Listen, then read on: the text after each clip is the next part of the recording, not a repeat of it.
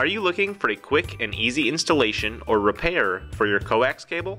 Our N Male Crimp Connector for LMR200 is an easy-to-use 3-piece design for terminating your cable.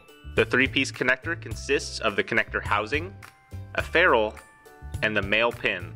For this installation, you will need LMR200 cable, a strip tool, a crimp tool, and the crimp connector.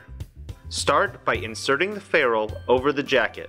Then use the strip tool to get rid of the excess jacket and dielectric in one smooth motion.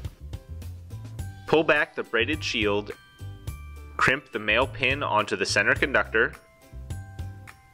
then place the connector onto the cable. Pull the ferrule up to the base of the connector, folding the shield with it.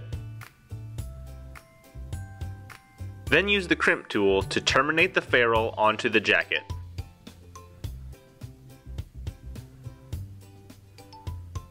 And give it a small pull to make sure that the connector is properly seated.